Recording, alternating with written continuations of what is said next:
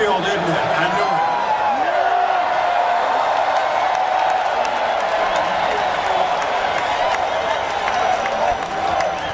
And that's a good thing. Before we go there, the president of the Hall of Fame, David Baker, would like me to ask everybody in the crowd, whoever played one game in the NFL, well, you're all standing, so we got that done. Geez, I didn't realize we had 20,000 NFL players out here. He'd like to say that anyone that's had any part of any game or any coach that's had any part, you're part of here, what they're building here at the Hall of Fame, what we're seeing here tonight, and that you're always welcome and you always feel that way. That comes from the top. Yeah. Now, go ahead. Go, Pack, go. Do it. Go.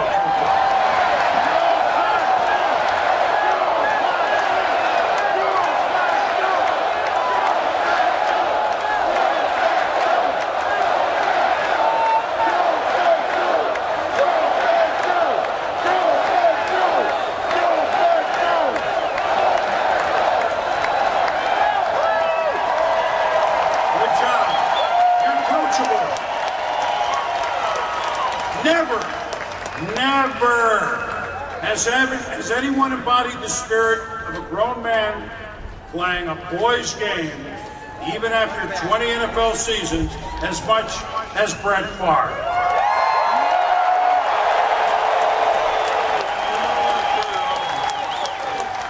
From the warmth of Mississippi to the frozen tundra of Lambeau Field, it didn't matter. What mattered was fun.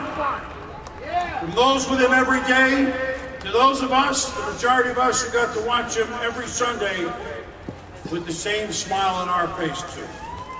His resume, of course, made him a first ballot automatic Hall of Famer. Of course. His Packers of the 90s, Ron Wood was up here, and Mike Holmgren maybe one day, and those great players and coaches on those teams, they kept going farther and farther and farther every year until they won Super Bowl 31.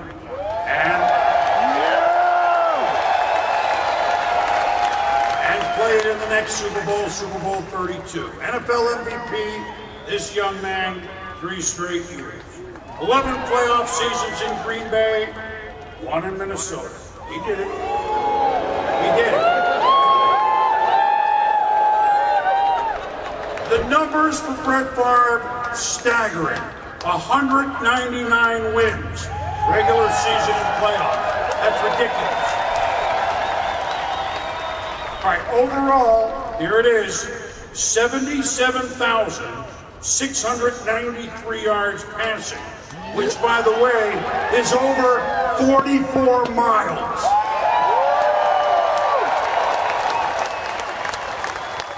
He threw almost 11,000 passes. 508 of them were for touchdowns. But, you know, in my 38-year career, Brett gave me the best answer that I ever got of any question, and I cover sports, football, and other sports. We went through a lot of those milestones. What did each one of them mean? And each one was a thoughtful answer. And then I said, well, Brett, you know, you're also the leader, the all-time leader in interceptions. Yeah. What does that mean? And without even, it took about 2 seconds, there was the twinkle, there was a smile, and he said, well, and then I was trying. Yeah.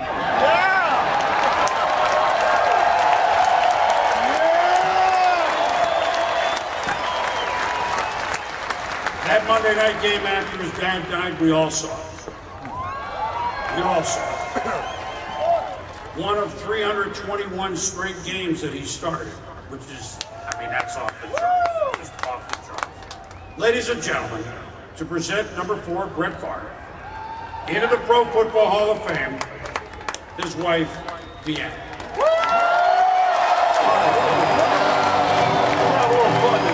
I'll tell you what, Brett Favre is the creative quarterback. He just creates plays. Brett would always share his dream to play football in the National Football League. He was very convincing, very confident, and there was never any talk about the fame or the fortune associated with being in the NFL. It was just the love of the game. He's exciting for me just to be around. I know he's my son and I'm prejudiced and everything like that, but I know he's something he's different. Brett Favre's NFL career began as a long shot from Southern Miss, but his indomitable will and competitiveness soon took center stage. It was just exciting every time he got that snap and dropped back. He played risky. Hey, will you settle down, please? He was always going to do something crazy if it meant he could pull off a win. Goes back to the left. He can run. No, he's still with the ball. And he is caught from behind, got away. Still the touchdown. Holy cow. I think Brett plays kind of like free as a bird. He goes out and just plays, like they say, a gunslinger. He's that type. In 1996, Favre reached the game's summit, returning Titletown to its proper perch. World champion.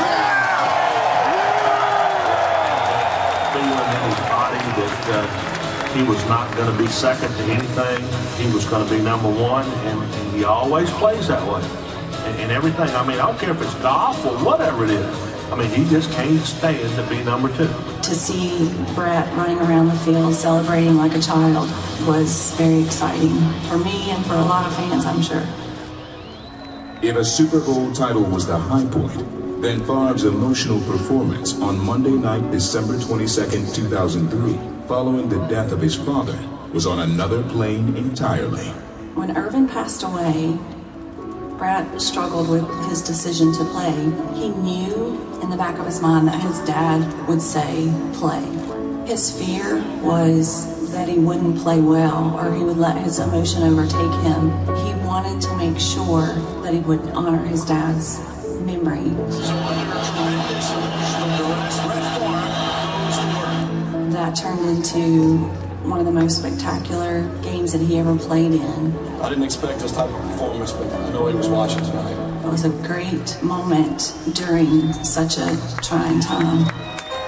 He followed unprecedented success in Green Bay and a brief stop in New York with a dramatic final act in Minnesota. Favre deep right side, sticking right, single coverage. He caught it!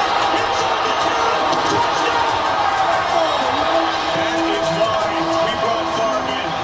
The NFL's career leader in consecutive starts, completed passes, and victories. Brett Favre's exalted place in the history of pro football is assured. There's talented players, there's players who play with heart. He had both of those, but he also had that mindset that just made him extraordinary. Makes me happy to know that somebody out of my household and the kid that I coach and happens to be my own child has accomplished so much. I am honored to present Brett Favre for enshrinement into the Pro Football Hall of Fame.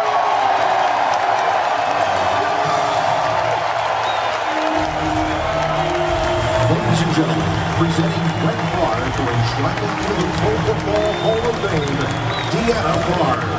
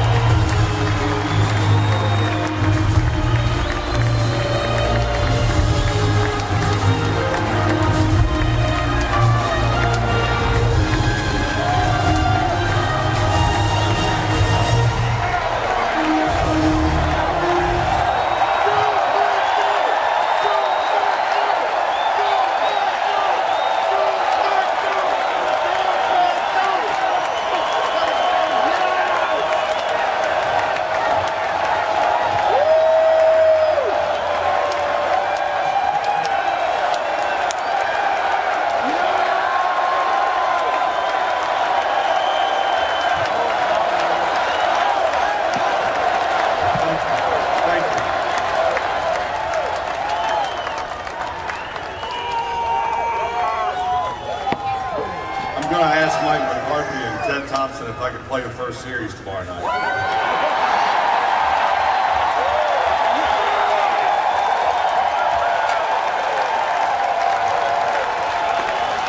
All this is got me wanting to call Ed Werder and spread the word again.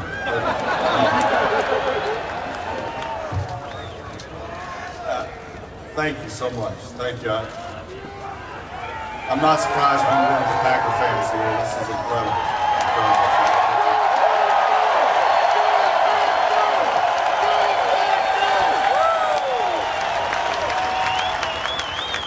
Thank you, Canton.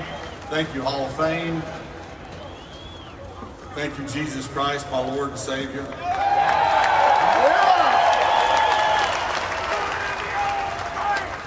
Believe me, I'm blessed. I'm an extremely blessed man. I look at my family. What a lucky man. Play a game that I love so much for 20 years, to have all the wonderful things happen. What a blessing. To share in that joy with you guys here tonight. What an incredible night. What an incredible week. And having my wife introduce me was an easy choice, considering she was there long before my first touchdown pass, long after the last.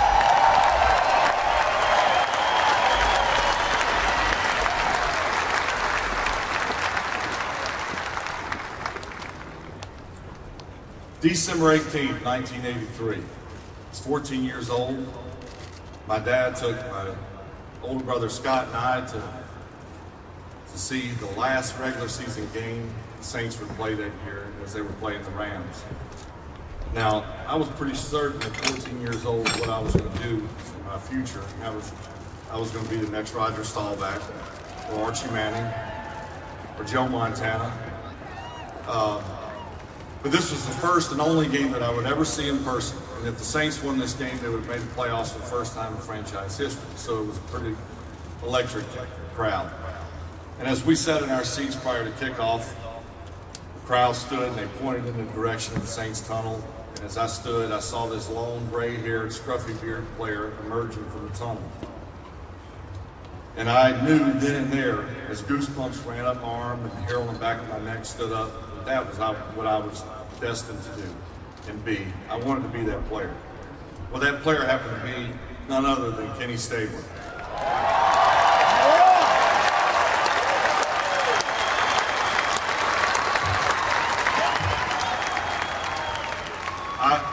I knew, of course, I didn't have many choices. It was football, baseball, or bust for me. I didn't have many choices, but I knew then and there that I wanted to be and feel what Kenny Stabler was feeling. What an exciting moment for me. The other part about this story that's important is when we returned home that night, what we didn't know is our mother had set up a surprise birthday party for my older brother Scott, who was turning 17. Well, I unknowingly entered the house first to a large eruption of surprise. And of course, it was not my birthday. And as you can imagine, a 14-year-old boy in that situation with all his classmates there was red-faced and embarrassed, and I was looking for the quickest way to get to my bedroom. So as I bolted and ducked my head and made my way through all of our classmates, there was one person that caught my eye, and one person only. Well, it didn't matter. I went and hid in my room. As I got up the nerve to come out later, that person and I, we played basketball, we talked. We played basketball, we talked. And several days later, as we used to say back in the day, we started going together. Well, that person happened to be my future wife, Deanna.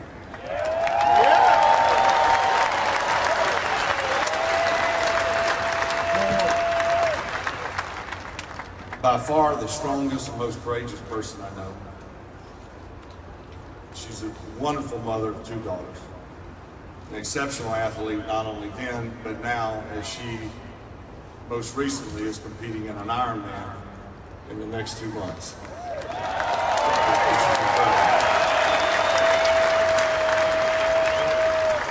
Definitely a strong woman of faith.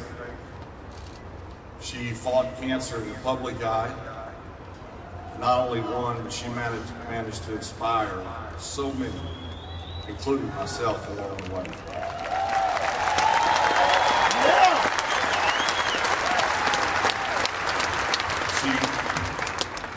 In the process, she formed her own foundation that has helped countless women in their fight with breast cancer as well.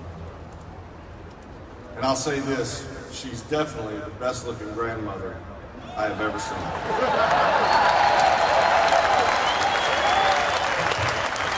As our two grandsons are here, Parker and AJ, and I know they're ready to go to bed and they want Pawpaw to stop talking right now. But one more thing about my wife, she was beautiful today. And I'm not going to say her age because I got in trouble last year in Green Bay for saying that. But she's as beautiful today as she was December 18th, 1983.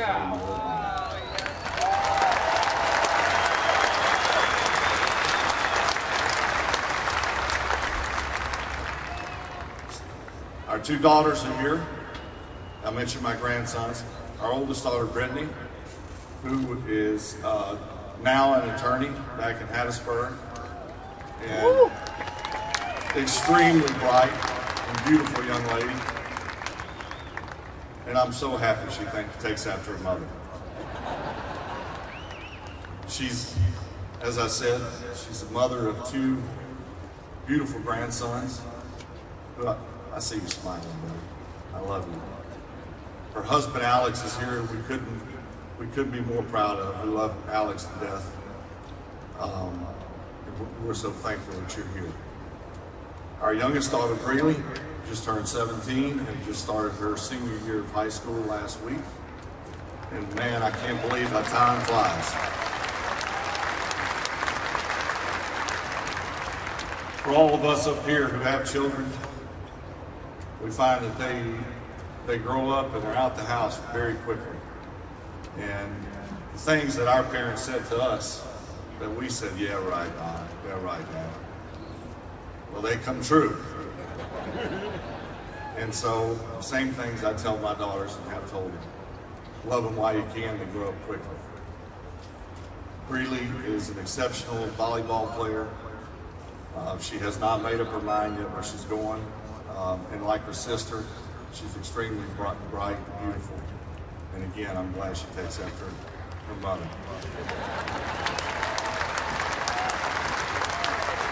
My mother-in-law, who for 34 years has been by far my biggest fan. I have never thrown an interception that has been my fault. According to my mother-in-law, Ann.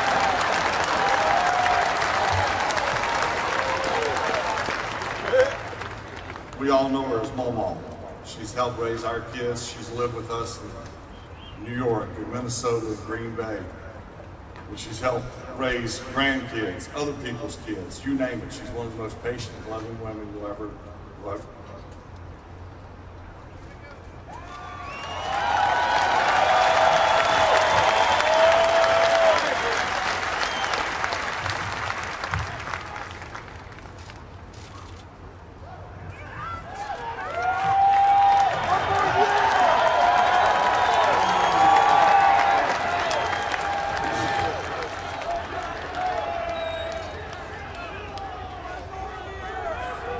Not even halfway through. Help me out here.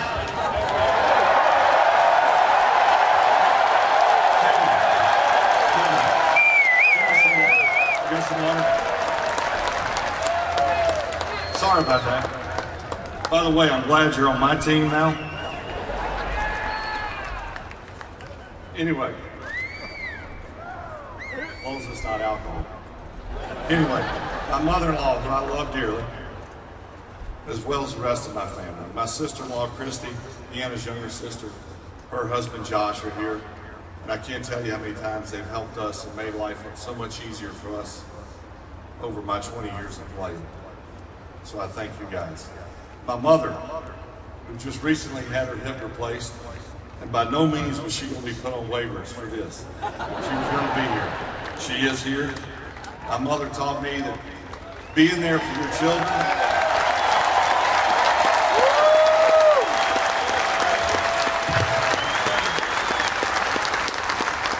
my mother taught me that being there for your children is absolutely important. I never, not one time, remember my parents ever not being there at a sporting event, any school function, you name it. They were always there. We ate dinner together, we ate breakfast together, we rode to school together, we did everything together, and that's something that has been lost in this generation.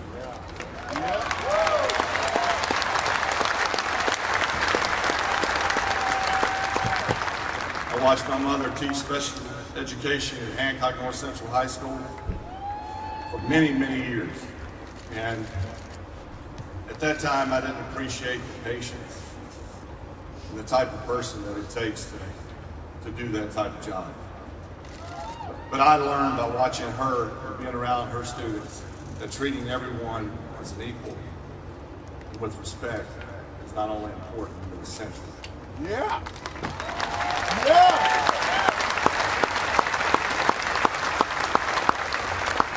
So Mom, I say thank you, I love you. Mom was the one who always told us she loved us and was the caregiver.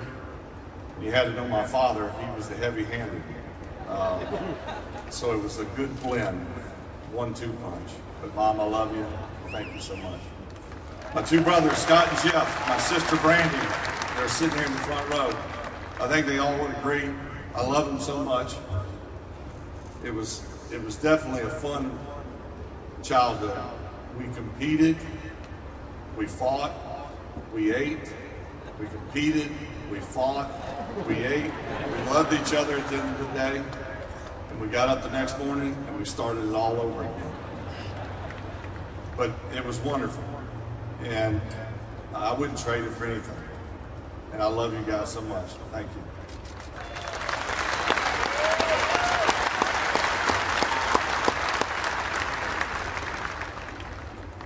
My agent, Bus.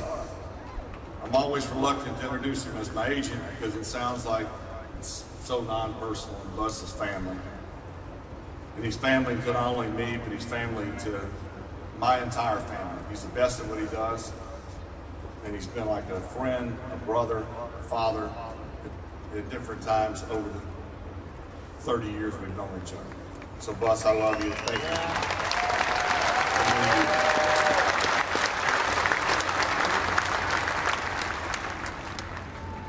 And last but certainly not least is my father. And I'll tell you, of course, it's been talked about a lot in the Oakland game. And that, I'll tell you a story. My father would have introduced me here tonight. And Deanna and I, after the game in Oakland, had chartered a plane. Our two daughters had went to Mississippi. She flew out late Saturday night and was there throughout. We had chartered a plane back from Oakland to get Christmas gifts back in Green Bay, take a brief nap, and go to the service in Christmas back in Mississippi. And let me say this first about NFL fans, Oakland Raider fans in particular. That night, and I have played in Oakland before, and I think everyone here who's played in Oakland, either as the home team or the away team, will all agree they can be downright nasty. I've seen it, I've witnessed it. But I'll say this, that night, the tremendous respect and honor that was shown to me and my family for the Oakland Raider fans.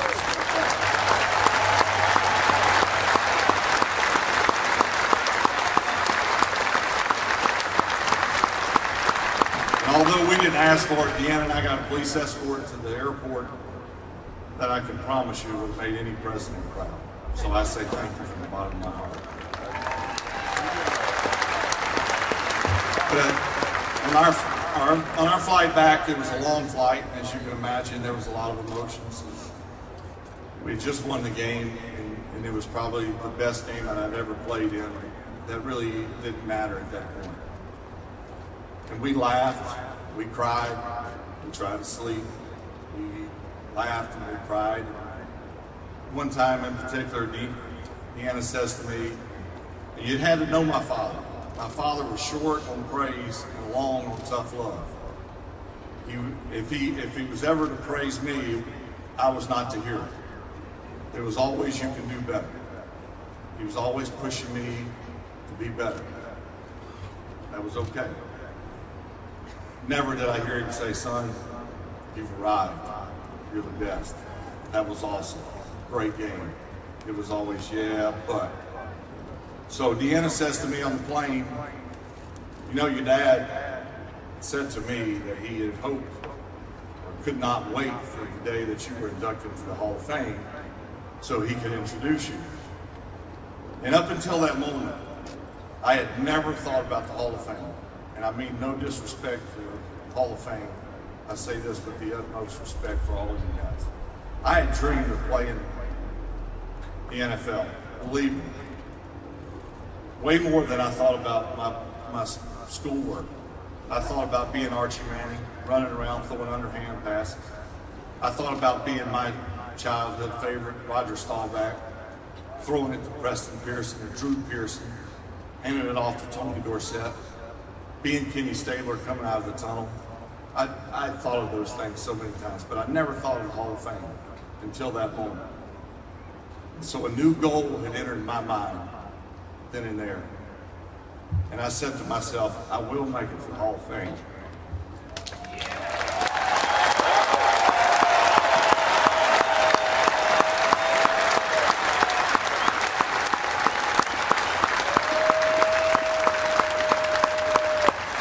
There's only one gunslinger.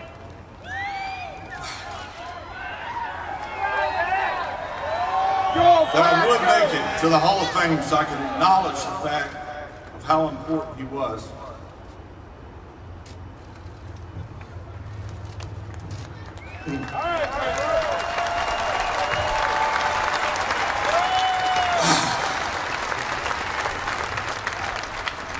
This is tougher than any 3rd and 15, I can assure you.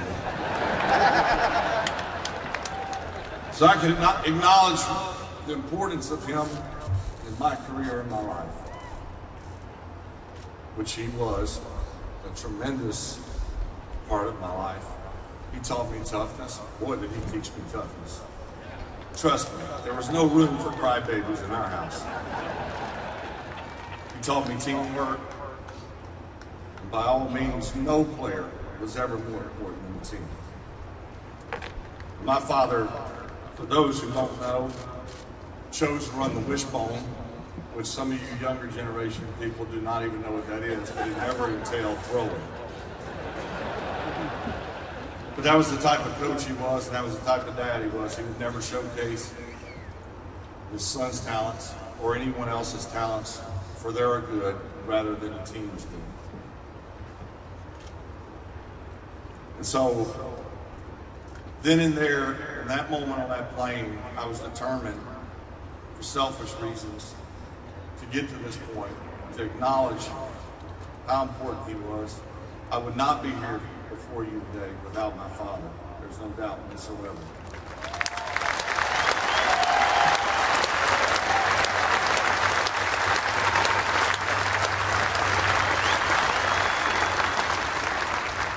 And one more thing about my father, and this is something I've never told anyone, including Deanna. My dad was my high school football coach. He was the head football coach. He coached me and my 2 brothers. But I never had a car growing up. I always rode to and from school with my father in his truck, and so he was always the last to leave the building because he had to turn the lights off, lock up, and then we made our way home. So it was the last high school football game of my high school career. And although I don't remember how I played before, and I don't remember how I played in the last game, what I do remember is sitting outside the coach's office, say on a Wednesday, waiting for my father to come out so we could leave. It was dark, and I overheard my father talking to the 3 other coaches, and I heard him, and I assumed I didn't play as well the previous week only because of what he said. And he said, I can assure you one thing about my son. He will play better. He will redeem himself. I know my son. He has it in him. And I never let him know that I heard that. I never said that to anyone else. But I thought to myself, that's a pretty good compliment, you know? My chest kind of swelled up. And I never told anyone, but I never forgot that statement. that comment that he made to those other coaches. And I want you to know, Dad, I spent the rest of my career trying to redeem myself.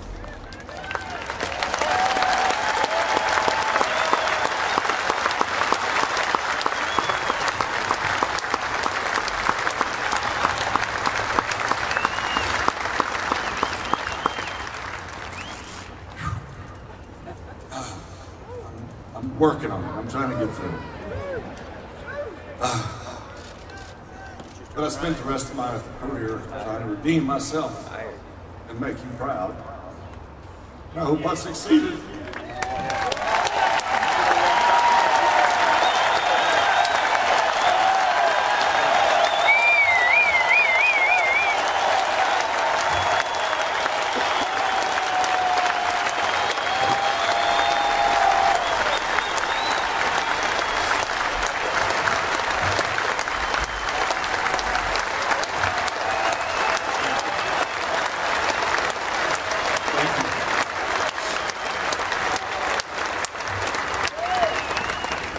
So never discount the importance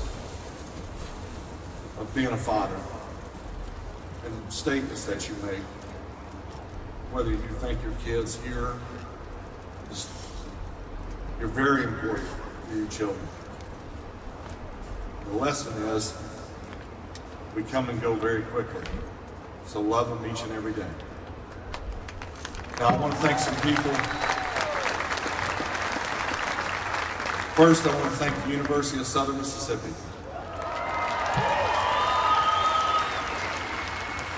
For those of you who don't know, I was offered one scholarship, and that was Southern Miss. And I was happy to take it, and I was determined to prove them right.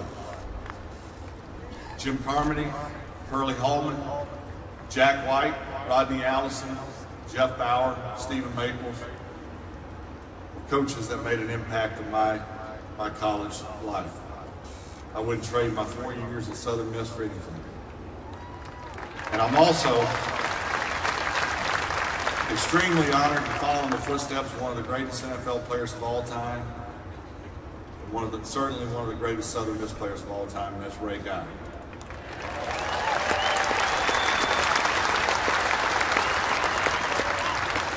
Two coaches in particular that were at Southern Miss at the time that meant more than anyone. Mark McHale was offensive line coach, and Mark was recruiting the area of the Mississippi Gulf Coast in which I played. And he fought tooth and nail to get me a scholarship, and it came down to the last hour. And when I say last hour, I literally mean last hour. And he fought, and he believed in me, and I thank him so much. He's coaching high school football back in West Virginia, probably watching right now. So, Coach, I thank you so much for believing in me and sticking it out, for giving me that opportunity. The second coach is a guy who has since passed away. His name is Famous Coleman. And as we called him back then, Famous Thamus, was a great guy. And I found out this story. This was a story that Ron Wolf would later tell me. After I started playing in Green Bay, he came down after my senior year to watch film, my senior season, and I believe Ron at the time was with the Jets and was looking for a quarterback. And after he watched this film of my senior year, upon leaving the building, Famous Coleman said, "Well, Ron, what did you think?" And Ron Wolf said, "Not that impressed." We said, "I'm not sure if you know, Brett had a really bad car wreck right before the start of this season. He lost 34 inches of his intestines.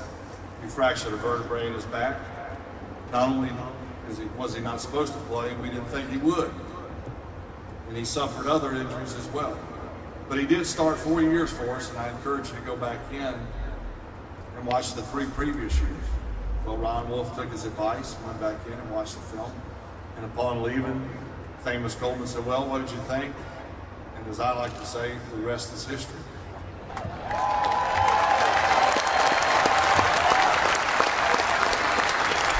So thank you, Coach Coleman, and thank you, Ron Wolf. And speaking of Ron Wolf, I stood right back there on the back of this stage last year, and I watched Ron Wolf be inducted into the Hall of Fame, and I could not have been more proud.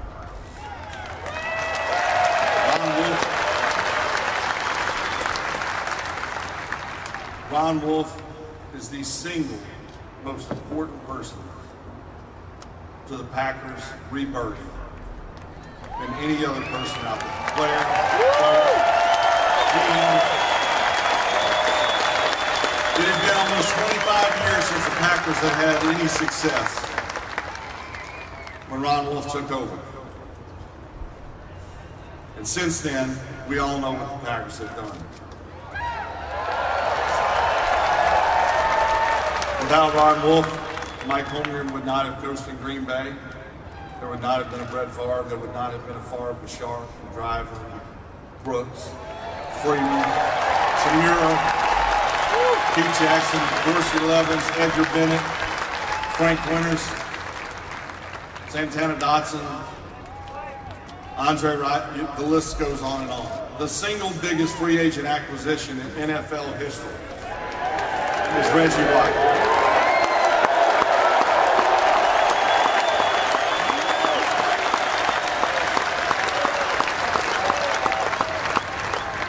And as I like to say, Ron Wolf made it cool to come to Green Bay. So I thank you, Ron, for believing in me, seeing something in me that others didn't see, probably including myself. Sticking your neck out there for one of the riskiest and craziest trades in NFL history. When you decided to trade a first-round pick for me with Atlanta. So I say thank you, Ron. I love you. You mean more to me than anything.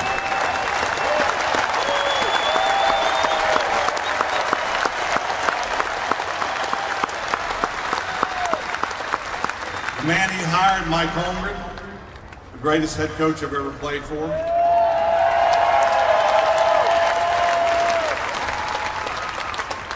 I see him sitting with my good friend Matt Hasselbeck. We both can attest. He's one of the toughest and most demanding coaches you will ever be around. He's a true perfectionist, and I'm sure Steve and Joe would say the same thing. But he was a very fair guy, and I know that because could you imagine being Mike Holmgren and leaving San Francisco? Tremendous success, coaching two of the greatest players of all time, Joe Montana and Steve Young, and getting stuck with Brett Favre. Now, I thought I was good, but I had no idea what good was. And I am so thankful that Mike chewed my ass, but believed enough in me to give me another chance. Because there were many times he could have and should have pulled me. And had he done that, there's probably someone else standing here before you talking. So I'm thankful, Mike, for you.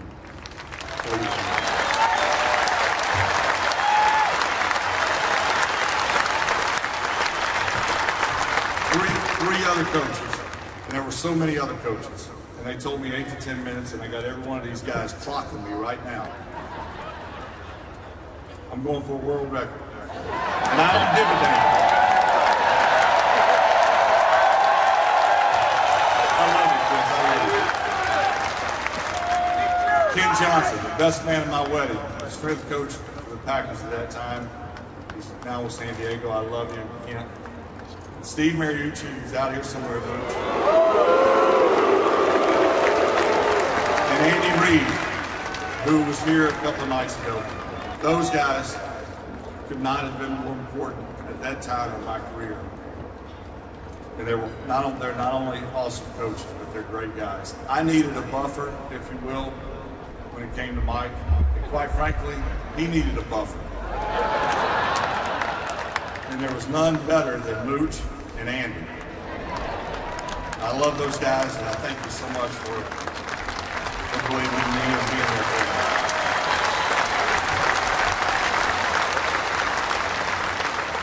And like Orlando, Coach Dungy, Kevin, I want the guys that I played with to stand up. I'd love to call each and every one of you out by name. And this is college too. If there's one, stand up. If there's 100, stand up.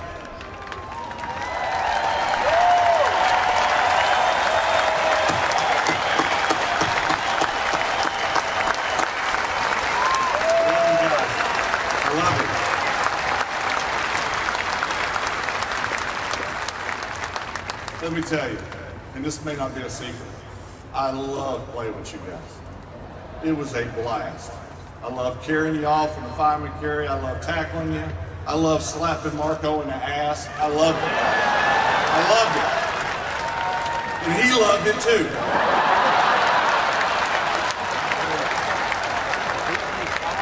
And for everyone up here, they would all agree that's what it's all about. Not necessarily slapping them on the ass, but loving your teammates, competing, fighting, scratching, tough losses, tough wins. Man, that's what it's all about. You know, I mean, I loved it. And I love you guys. The fans.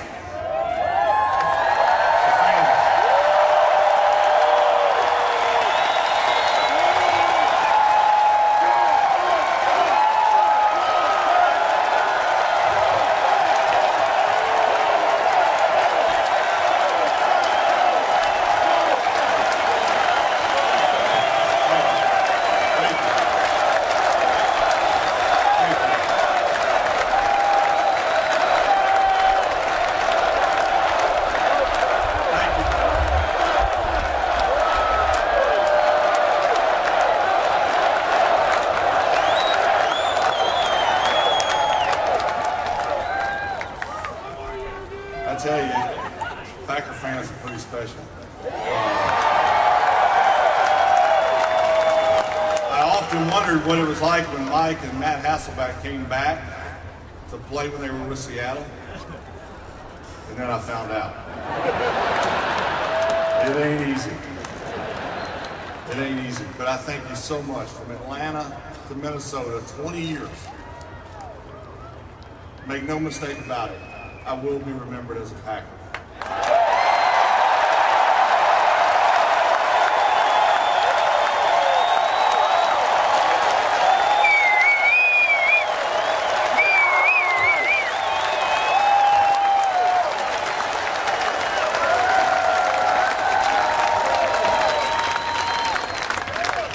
When I went to Green Bay last year, my family and I, we walked on the field. I'll be honest with you, I didn't know what to expect as I went back. The last time I walked on Lambeau wasn't real pretty.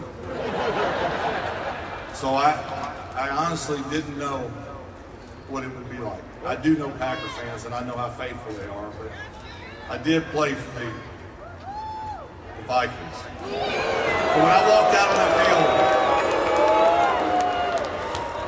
settle down. When I walked on the field, I have to admit, 70,000 people, not there to watch a game, but to celebrate a career of a player, was absolutely amazing. And you're to be commended for that. And so I thank all the fans across the country, and in particular you guys. And it leads me to my reflection over my 20 years, and believe me, I had a blast.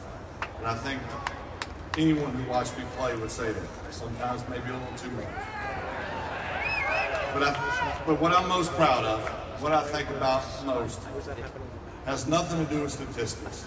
Although, who would have ever thought that a young man from Kill, Mississippi, whose father ran the wishbone, would hold every passing record in NFL history at one time.